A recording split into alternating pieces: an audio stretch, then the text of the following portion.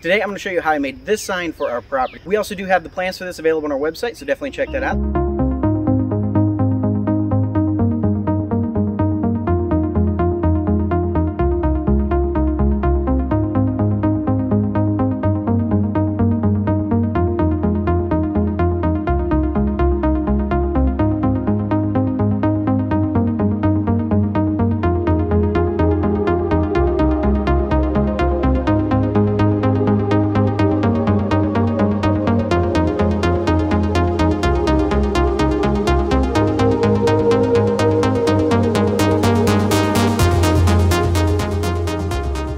I tried to do like a rippling effect here.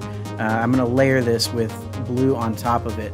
The brown would have made it kind of a darker blue, so this will kind of lighten things up.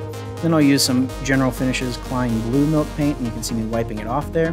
And again, I'm going to try to do a ripple effect here to make it look a little bit more like water, and it actually worked out pretty well. I was kind of impressed with how well it worked, and I really think that it turned out nicely.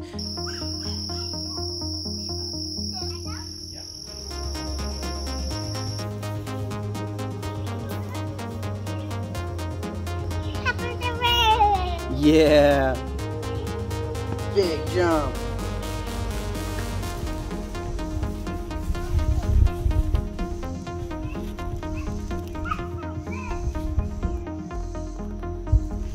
Thank you guys so much for watching. If you love this type of content, be sure to subscribe right over here. And for more great videos, click right over here.